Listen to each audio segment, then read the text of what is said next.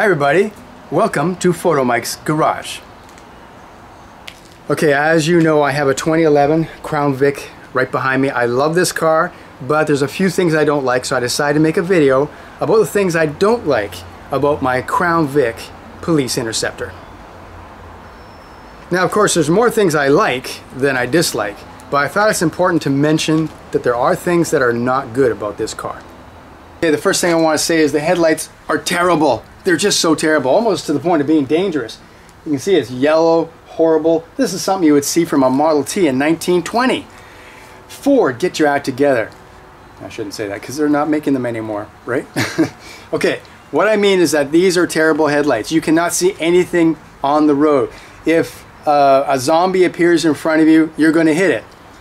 Actually, that's a good thing. And a police interceptor would be great at taking out zombies. But no, we're talking about the bad things. Headlights, bad. Look at me. I look just like a police officer. You know, the police officer, they have that stern look on their face as they're driving by you. Like this. You know why they have that stern face? Because they're in pain. Their butt is hurting. Because the seat is terrible. Absolutely terrible. Now these seats, they do adjust in every possible way you can imagine with these little controls on the door right here. Front, back, back, up, down, and yet they're terrible. So if I was a police officer, I'd be very upset having to sit in this seat all day for 8 hours. Maybe that's why you're going to get your next ticket. They're just upset. And of course, while we're here, let's talk about the tech. There is no tech. There is no Bluetooth. There's no Sirius. There's no screens. There's nothing in this car. There's nothing to entertain you. So if you're a millennial or an X or Y person, you will not want to buy this car because there's nothing for you to do while you drive, except drive. Maybe that's a good thing. X and Ys, leave this car alone. Leave it for the old guys. And here we have the venerable 4.6 liter V8 engine. Very reliable, but there's a few problems that you should know. First of all, this manifold is plastic. It's not metal. It should be metal, Ford, but you made it out of plastic, didn't you? And it cracks sometimes. Mostly on the earlier models, not like this 2011 here, but you got to watch out for that.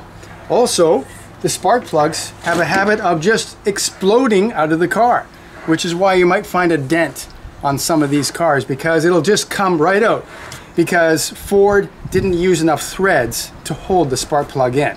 So if that ever happens to you, good luck. And second of all, always disconnect the injector for that cylinder because you don't want to flood the car with fuel. But having spark plugs that go into outer space like a NASA rocket, that's not good. So be careful. Okay, so you got a big 4.6 liter V8 motor.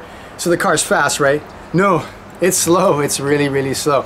Now I know another video I probably said it's quick, but there's a difference between quick and fast. This car is quick and slow. I can explain.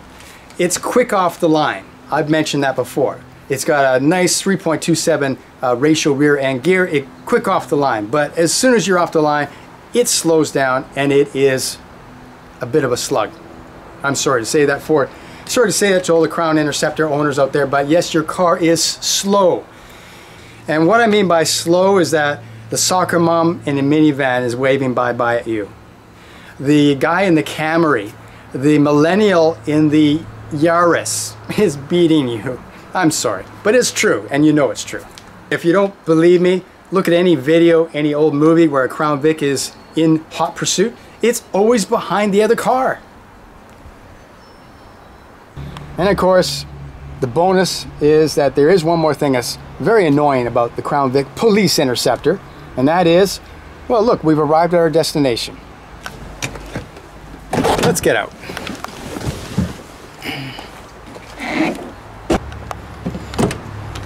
We've arrived, my lady. Thank you, Jeeves. As you can see, you're everybody's butler and everybody's chauffeur because, of course, The Crown Vic Police Interceptor does not have door latches on the inside, and so whoever's inside, you have to let them out. Okay, those are a few things I do not like about my Crown Vic Police Interceptor. Alright, thanks for watching Photomikes Garage. I will see you next time.